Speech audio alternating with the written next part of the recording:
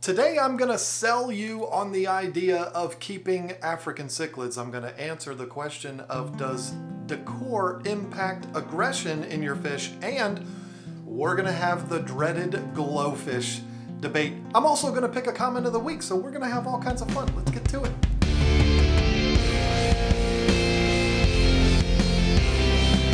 Hey folks, it's John with KG Tropical. Super excited to be here for another episode of Tank Talk. If this is your first time joining us on Tank Talk, it's just me.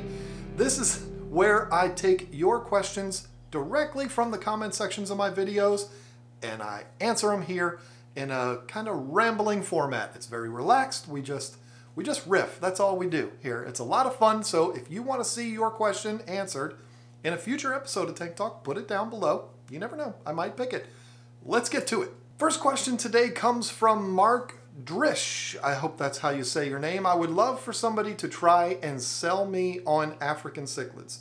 I don't see it, but I'd love to love them. LOL.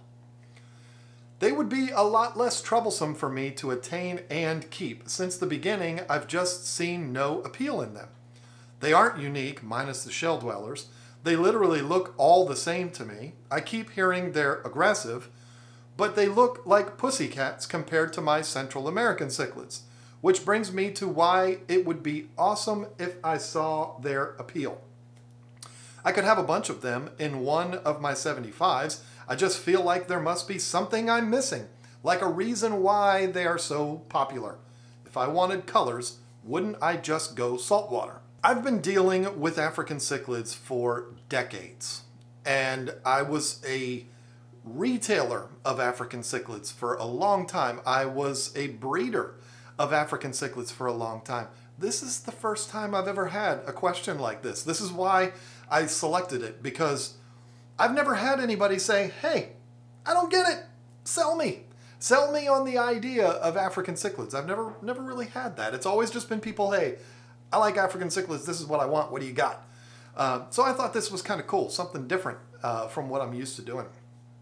So I don't sell African cichlids, first of all. I think you know that, and you weren't asking me to literally sell them to you. So understand, when I speak about this, I'm not trying to sell you anything, because I don't have anything to sell you. The appeal of African cichlids does first start with the colors. Your last bit of your comment was, if I wanted colors, wouldn't I just go saltwater? Sure, you could. Saltwater is a completely different deal, though. I mean, and a lot of people don't want to hassle with mixing salt and all of that stuff. There's more involved. It's not incredibly difficult, but it's more involved than keeping a freshwater tank. So, I mean, yeah, colors. Saltwater tanks are definitely more vibrant and brighter colored than any freshwater tank. So there you go. I mean, yeah, if that's the thing, then if color is all you're after, sure, go to saltwater. But again, you have a whole new set of challenges there.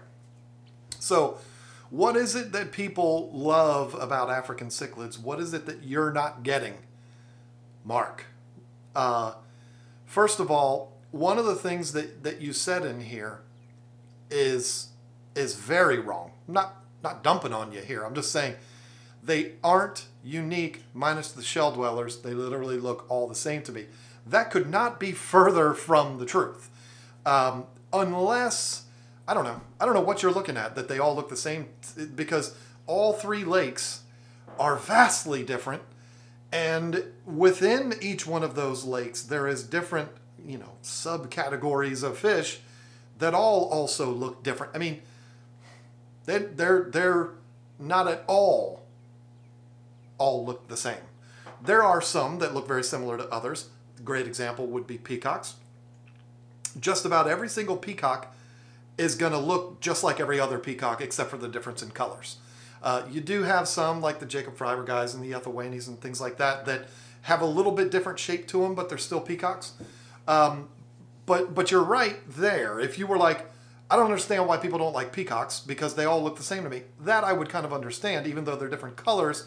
They all have that kind of arrowhead shape, so that I would get. But when you compare the difference in appearance of peacocks, haps, and mbunas, shell dwellers, frontosas, anything from Lake Victoria, you know, compressiceps. Come on, are you kidding me? Have you seen compressiceps? There's so many different types. And again, within those different types, like in Bunas, yeah, all of your metroclimas are going to look similar to the other metroclimas, just different colors. But you've also got Pseudotropheus, you know, Labiotropheus. You understand what I'm saying? It's like there's so many different types. So I think what the problem here that you've had, Mark, is that you're looking in the wrong place if they're all looking the same to you. They're not at all look the same. What? That's what you said. You didn't say it wrong, but they aren't unique. They literally look all the same to me. No, they don't. They're very, very different. And if you put a mixed tank in, which a lot of people would dump on you for, but if you did mix in Bunas, peacocks, haps, throw in a couple of frontosas, a couple of compressiceps, they're going to look very, very different throughout the whole tank. So, yeah, there you go. But what are you missing? I think you're looking in the wrong place, for one, because if they all look the same. But it's the activity level, it's the color, it's the just constant activity, it is the personality, it is vibrance, it's all of that. That's what draws people to African cichlids. Plus, most, not all, most African cichlid keepers are going to heavily stock their tank. There's going to be a lot of fish in there. And so that adds a lot more activity and a lot more things to look at and all of that. Makes it a little more enjoyable to watch. It's a little more entertaining than looking at, you were talking about Central American cichlids. You know, you got one fish in the corner. Well, how many people are going to say that's boring? But if you had 35 fish in that tank and they were all like this constantly around and chasing each other, and you know what I'm saying? Different strokes for different folks. But I find that to be significantly more entertaining than one fish sitting in the corner. I love that fish in the corner, but you know, African cichlids are definitely, there's never a dull moment watching them. So it's the activity level, it's the color, it's the ease of breeding. Breeding is something that is important to a lot of fish keepers. It adds that extra level to the hobby. It's accessibility, and maybe it's not for you, but no, you said it would actually be less troublesome for you to obtain. So there you go. They're readily available. They're all over. You can order them online. You can go down to your local pet store. They're all over the place. And they're colorful, they're very active, and they're very fun. And there's a lot of them in the tank, and they're easy to breed. That's why people like them. And the other reason why people like them is because there are so many different types and different shapes and sizes and colors and all of that, which is the exact opposite of what you said. So yeah, those are the reasons why people love them. And if you end up coming to the dark side and you end up keeping Africans, definitely let me know, because I'd like to know. I'm sure I didn't just sell them. I'm all over the place here. But hopefully you come over to our side, the crazy side, and you enjoy it. Anyway, there you go. Next question is from Ruby.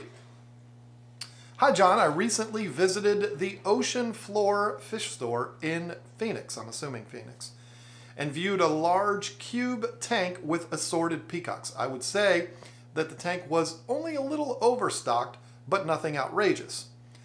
I noticed the large, tall rock in the middle of the tank gave the cichlids more of a surround place to swim instead of back and forth space like your average 4-foot tank. I also noticed for the few minutes I watched them, the aggression was zero. I was thinking this type of setup must negate a lot of aggression. Do you agree? Or did they just finish watching one of your videos and decided to prove you wrong about everything? All right, I'm not sure if you were kind of crapping on me there at the end. I'm not sure what that was all about, but you're not hurting my feelings. I mean, it's fine, but just finished watching one of your videos and decided to prove you wrong about everything. I don't think people in Phoenix or a fish store are watching my videos and wanting to prove me wrong. I don't know what they would have to gain from that. And I also don't know what they would be proving me wrong with. It's not like I've said decorating a tank like that is against the rules. You know what I mean? I've never said anything against that. So I'm not really sure where you were going with the end there. Maybe you were trying to have a little fun. I don't know, but who cares about that? The interesting thing here is that you talked about this as if it's a store I've been to. That's how it comes across to me. But I've never been there. I have no idea what it is that you're talking about. But what I'm gathering is there's like some type of big rock structure in the middle of the tank, kind of like that.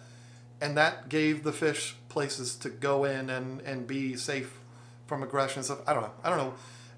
The point is, does decor impact aggression in the tank? And the answer is absolutely yes. It most certainly does.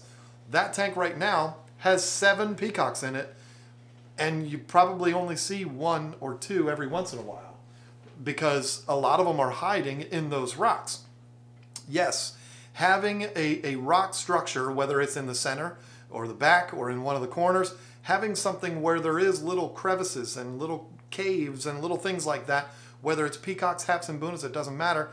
They have to be really big for haps, but if a fish can fit in there and be comfortable, they're going to go in there as kind of like a retreat. But they're also going to claim that area as theirs, and they might be aggressive towards wanting to protect that. Not as much as they would be if there were females in the tank, but if it's an all-male tank and there's a little spot that one of the males is claimed as his, he's not gonna want anybody else to go in there, and so he's gonna probably shoo everybody else away in there. But other than that, it does give the fish a place to go instead of just hanging out up in the corners like they do if they don't have anywhere else to go. So yes, having decor in the tank is definitely something that helps to curb aggression. The opposite can be argued, though, and you've probably heard me say this before, is that the example I just gave you, if there's a little cave, that fish is going to protect that little cave, causing some aggression. So if you eliminate that, and maybe you heard me talk about this, if you have no decor, if it's just a box, wide open box, you're taking away something that they could potentially fight over. So having these little spaces for them to retreat to is helpful, but it could also be harmful. You understand where I'm going with that? Because it could be something that everybody retreats to their own little spot and everybody's happy and everybody lives cohesively, or it could be that they all fight over all of those spots. So the biggest thing with African cichlids, whether they're peacocks, whether they're Tanganyikans, doesn't matter. The biggest thing is finding that balance in your tank. That's working for me right now. Yeah, they're still chasing each other around, but there's not anybody getting hurt in that tank. That's working for me, so I haven't changed that in a while. Finding that balance. The balance might be no decor at all. The balance might be one rock or an elaborate slate stacked up with you never know. I mean, you have to find that balance. And apparently this store in Phoenix had a structure in the middle that worked for them, and that's great. If your question was, does having the ability to swim around and around and around and around, does that make it different than just being able to go back and forth? I don't think so. I don't think that makes a difference at all. But then again, I could be totally wrong. I've never had a cube type tank that they could go in circles. So I wouldn't know for sure. But I don't think that makes a difference towards aggression. I think the biggest things that make a difference with aggression is no females in the tank. You take that away from them, they won't fight over that. And if you have a bunch of hiding spots, they can be good, they can be bad. They could retreat to them and be happy, or they could fight over them. I hope that makes sense. I don't know. I think I'm going off the rails here. So anyway, I wasn't dumping on you, Ruby. I don't know if you were dumping on me. It doesn't really matter. It's no big deal. My feelings aren't hurt. Hopefully yours aren't either. And I hope, I don't know, I hope I helped. And now it's time for my favorite part of every week. This one's a quick one. It's going to be fun. It's comment of the week. This is where I comb through all of my comments on my videos, not just Tank Talk videos, and I find a comment that stands out. It could be something mean, it could be something fun, who knows? This one, kind of picking on Lisa a little bit, but in a fun way, and no feelings were hurt. It was on the 10 Things You Should Know About Betas video. There's been a lot of talk about the way I pronounce beta and Lisa pronounced beta. And he says, it's okay that you mispronounce beta. Lisa says Valentine's. So you're perfect for each other. She does. Lisa says Valentine's Day. She also says birthday. What are you going to do? I mean, it's the way she talks. It's adorable. It's fun.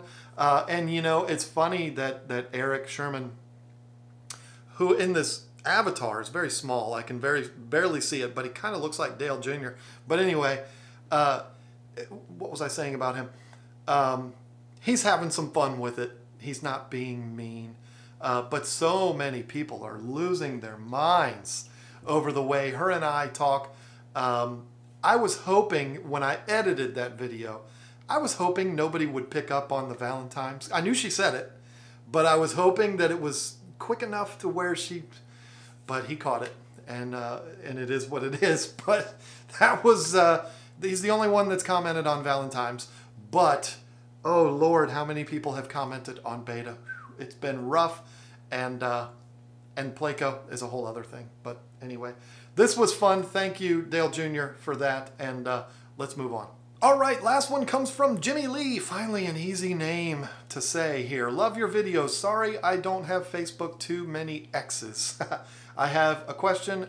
I've been thinking about getting GloFish because of their radiant color.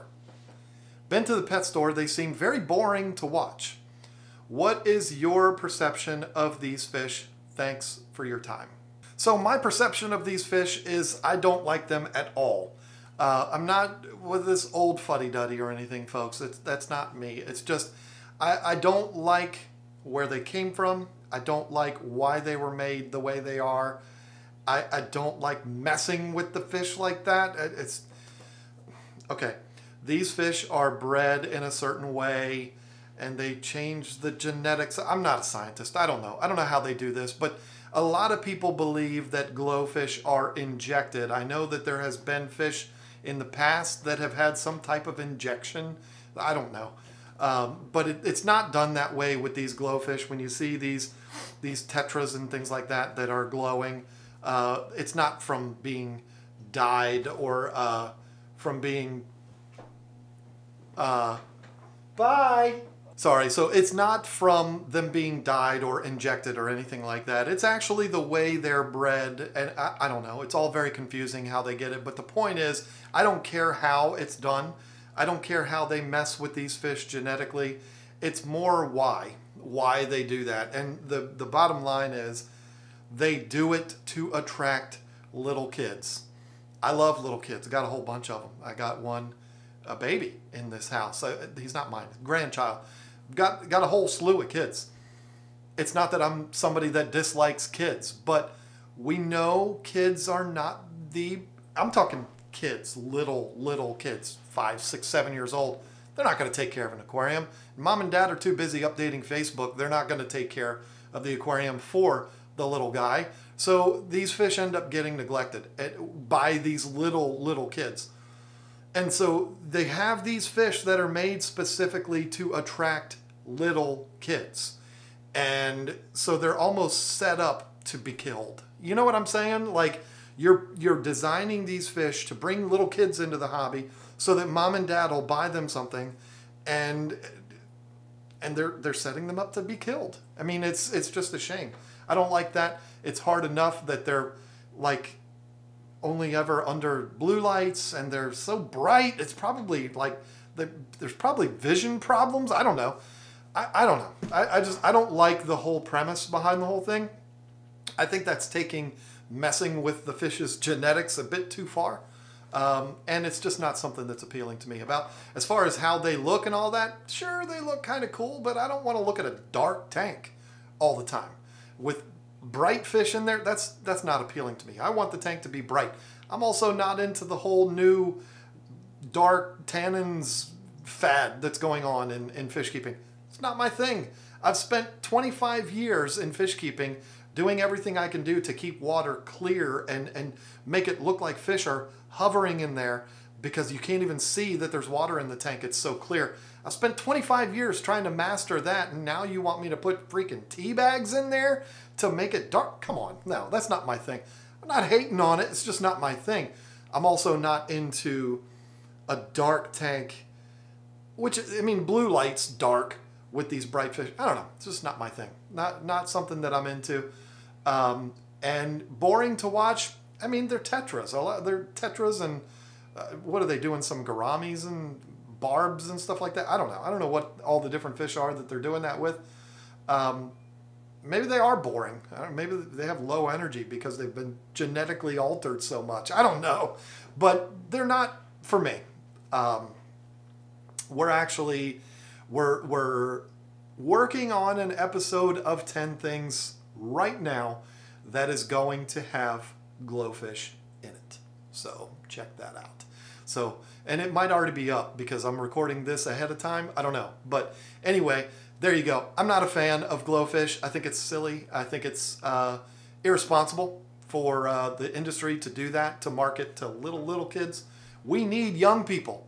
But kids that are, you know, toddlers, that's a different story. We don't need them yet. We need them 5-6 years, but not when they're 3 and all they're going to do is throw hot dogs in the tank. We don't need that. So anyway, there you go. So there it is. I hope the excess rambling has not affected these videos too much. Had a lot of people say they like that, so I'm kind of just riffing, just going for it now, just talking.